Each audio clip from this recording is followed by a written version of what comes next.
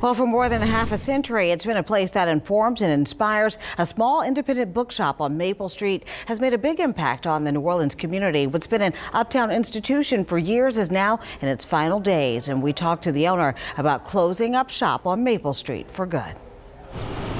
Don't I give you a call when they Have a great day. Maple Street Bookshop. I still have customers that I've known all my life. For most of his life, Maple Street Bookshop has been part of it. Gladden Scott went from being a customer as a teenager to an employee and eventually the owner in 2013. This was going to be my retirement job. Thank you so much for coming in.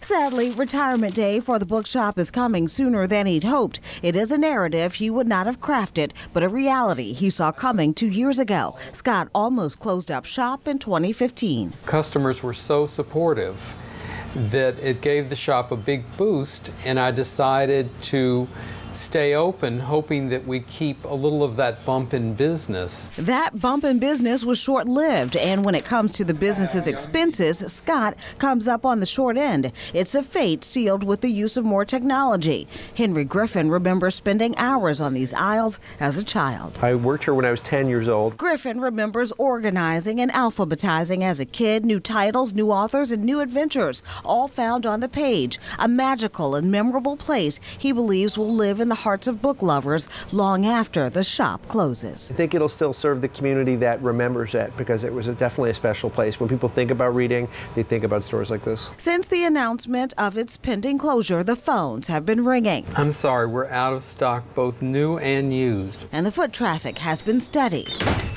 The moment, at times, overwhelming. There is definitely a feeling that you're letting people down by closing.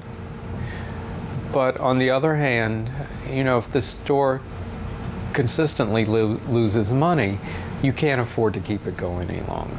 It is the final chapter in a story that's inspired countless generations. A last act for the little bookshop that made a big difference in the community. For a small neighborhood business, this was just outstanding. The Maple Street Bookshop is set to close June 17th.